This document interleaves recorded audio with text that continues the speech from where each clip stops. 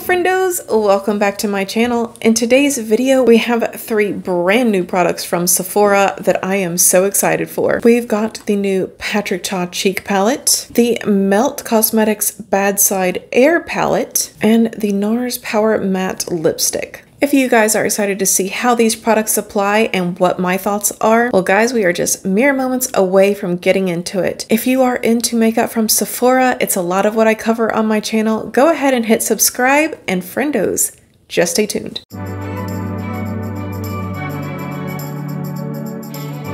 So order of operation today, guys, I think we should do the Patrick Ta Cheek Palette first. We'll do the Melt Eyeshadow Palette second. And for those of you who can count, well then you already know we're gonna do the Power Matte Lipstick from Nars last. Let's get into it. So here's Patrick Ta in all his glory.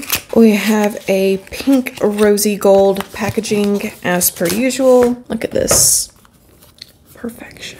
And check this out, guys. I believe these are going to be our 2 cream blushes, 2 powder blushes, and then we have a cream highlight and then a powder highlight. And if you haven't seen a Patrick Ta blush palette before, friendos, this is so nice. I love that they include this in every palette. The cream side has a little window that will flip up and flip down. It's nice. It keeps the lint and cat hair from getting into your cream products when you aren't using the palette. And guys, let's dive right on in. I'm going to start out with the baby pink shade here in the corner.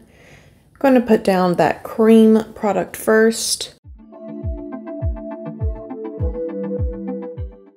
Now, a lot of times Patrick will do the powder over the cream. We'll do that on the other side, because this right here is taking off my foundation.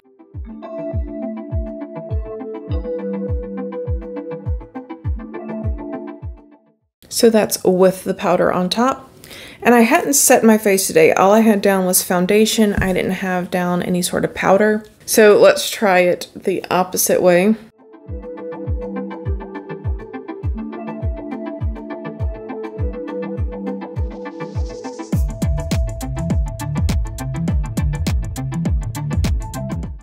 Powder first, cream on top.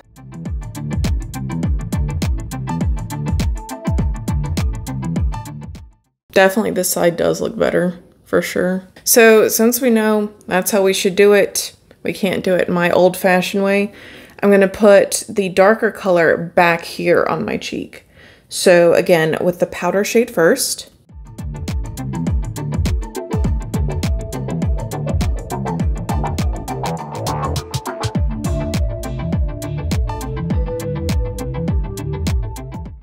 And a lot of people were critiquing this and saying that this probably won't work for most skin tones.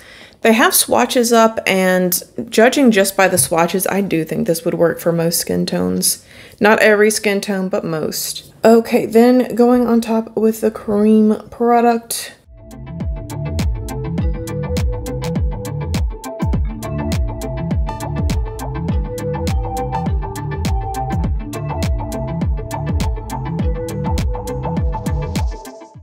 It's definitely pretty. This side, of course, like I said, it looks way better than this one.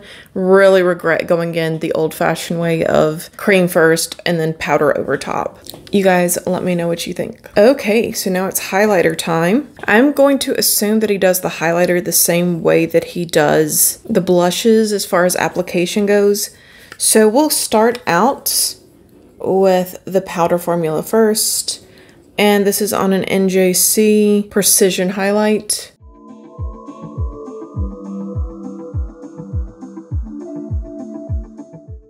That gives it a nice blinginess, and I don't think that it makes my pores look bigger, which is kind of a miracle because most highlighters do. And I'm sure you guys can tell by my ingenious techniques that I am not a pro MUA. I'm just a makeup lover. So in case you guys want to pick this up for yourselves, it's available at Sephora for $58. And I don't think I read off the complete name of the product. It's the Major Headlines Blush and Highlighter Palette Volume 2. Oh, also, I didn't realize this is limited edition, and it features 2 new cream and powder blush shades. We covered that, and a debut of a new highlighter duo. Covered that as well. So my sister, being the master investigator that she is, just gave me the DL on what happened last year. So last year when he released his holiday face palette, he released it as a limited edition, just like this year. And then he turned around and released all the shades as singles. So there's a good chance it could happen again. This next purchase was a product that I didn't even know that Melt was going to release. I woke up early in the morning and I just feel like it was fate. It was on there as an app exclusive. There were 4 different palettes, of course. All of them are dedicated to an astrological element. What is it? Earth, wind, fire, water. I'm not that into astrology, so don't hate me. And I'm a water sign. That's why I'm so go with the flow all the time. Then I saw this air color story and I'm like, oh, that's pretty. I don't think I'll pick it up. But then have you ever had that moment of just heartwarming nostalgia where you just feel compelled to buy something? Because that's what happened to me. I was reading off these shade names. I've never in my life had a palette remind me so much of my 2 little sisters. Let me just read off these shade names to you. Frivolous, indecisive, ghosted, two-faced, mind games, flaky, chismosa, and reckless. I saw chismosa and I just thought of my little sister living in Florida. She's the biggest chismosa I know. I bet you don't even know what that means, do you, Caffeine? Should have practiced your Spanish growing up, little girl. That's why I'm Mom's favorite. No, but some of these do kind of sound like us, like my sister in Florida, she is a chismosa. She is a little gossip girl. And then my sister here, reckless. I think that sounds reckless. Yeah. She's always saying talk shit, get hit. I'm definitely indecisive. So yeah, it's all 3 of our bad sides and 1 compact palette. So that's why I picked it up. And Friendos, just so you all know, me and my sisters play hard with each other. I know a lot of sisters can be sort of sensitive and can't take a little jesting, but mine can. They can handle it. They can fend for themselves. Like my sister's always saying, talk shit, get hit. Alrighty, so let's do some swatches and see how it goes. So first shade is Frivolous, Indecisive, Ghosted, Two-Faced, Mind Games, Flaky, Chismosa, and Reckless. So yeah, they all look fine to me. I can't say that they look phenomenal or anything, but I think this is going to be a good formula. I came super close to picking up the Water Signs palette because it just sounded like me with the ugly crying shade and everything.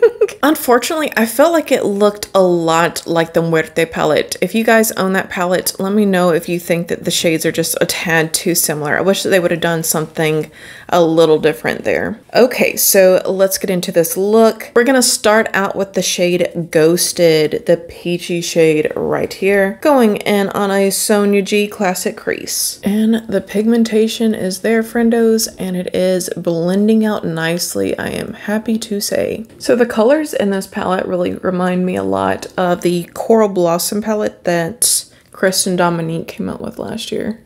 It's not the same, but there's definitely some similar shades in there.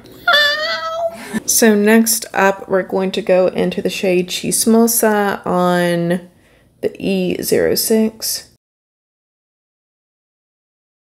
And this purple shade is really nice. You guys know Melt Cosmetics, their eyeshadows, in my opinion anyways, they're a little bit on the inconsistent side, but this one is building up nicely. It's blending in easily without much effort at all. So then on this weird little Eloise brush that I have, I'm going to go in with the shade Mind Games. So that's the darker mauve shade. I shouldn't say mauve, it's really not mauve. Like a dark plum. So Friendos, are you guys into astrology? I'm really not that into it. However, I believe in it enough that I would never, ever, ever date another Gemini. If I went out on a first date with a guy and he's like, I'm a Gemini, I would just be like, nope, no thank you. Been there, done that. I can't deal with that ping pong personality, if you know what I mean. My sister's boyfriend is a Gemini. What's it like, Pollywog? Okay, you have to stop cussing. It's just gonna sound like a bunch of beeps. Guys, this brush is just perfect for like pressing up into the crease and getting that good line. All right, and then I'll go in with the shade Frivolous. So usually what I do is I try it one time without spraying, and then I go back in with spray just so we can see what can be done, because not everyone likes to wet their brushes. I get it.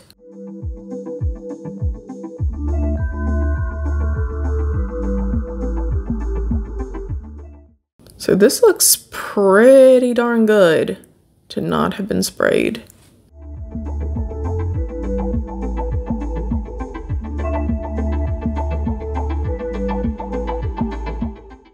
Then Friendos, closer in, I'm going to go in with the shade Reckless. This one too I feel like went on nicely without being sprayed, but let's give it a go with some spray, huh? So yeah, I think this is impressive as well. Okay, now I'm going to blend these two together. I'll finish up my other eye, and then I'll add some liner and some lashes, and I'll be right back to you guys. All right, Friendos, I am back. What a difference liner and lashes make. So I don't think I told you guys before, but these palettes do retail for $38 each. And of course you guys saw 8 different shades in each, right? No, wasn't there more? No, it was just 8. Definitely felt like more. So overall, I was really impressed with this palette. I can tell that this is something that I'm going to be reaching for quite a bit. I just really like the finishes of all the shades.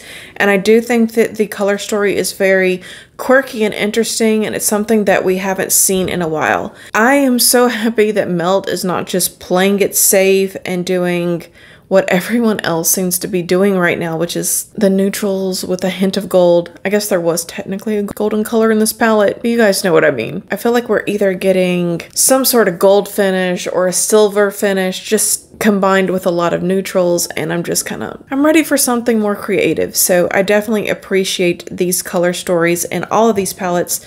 I'll probably pick up 1 or 2 more in the Sephora sale. So this brings us to our last product to try out. This is Dragon Girl. That's the shade of the Nars Power Matte Lipstick. Also, I don't think I told you where everything was made. So this Nars lipstick was made in Italy. The Air Palette 2 is made in Italy. And then Patrick Ta is made in the USA. So Friendos, I think this went on really nicely. I will say it's a brighter, like pinky red than what I normally go for, but I don't hate it. What do you guys think? And I have one more thing that I haven't tried. It is the Prada Ocean Luna Rosa. You know what? I said rosa, but pretty sure it's Italian, so it's probably just rosa. I don't know. I can't do an Italian accent.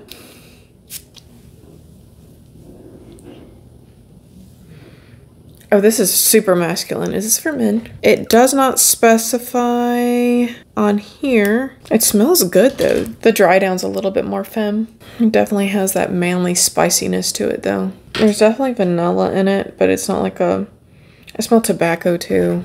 All right, we got bergamot, pink pepper, so that's a spice. Artemisia, I don't know what that is. Lavender, iris, sage, suede, saffron, musk, vetiver, patchouli, and caramel. Smells good, but definitely manly. Alrighty, Friendos, I suppose we shall call it there for today. I'm really impressed with everything that I tried out today. There wasn't a single thing that I did not like. I definitely will be reaching for the blush palette again. Absolutely, I'm going to be reaching for that eyeshadow palette. Matter of fact, it is going with me on vacation. I have decided. This lipstick looks really nice. I want to see how it wears. I didn't put on any lip liners. You can tell I kind of did an uneven edge here, but I can't be bothered today. And now I wish you all a phenomenal rest of your day. Please give this video a like if you enjoyed it. Please tell me what your favorite product is, and if you plan to pick up one of the Melt palettes, which one appealed to you the most. I can't wait to hear from you guys, and I can't wait to see you guys in the next one. Be sure to subscribe, because if not, we'll both have to live in the sorrow of never knowing what could have been. Alright guys, have a good one. Bye.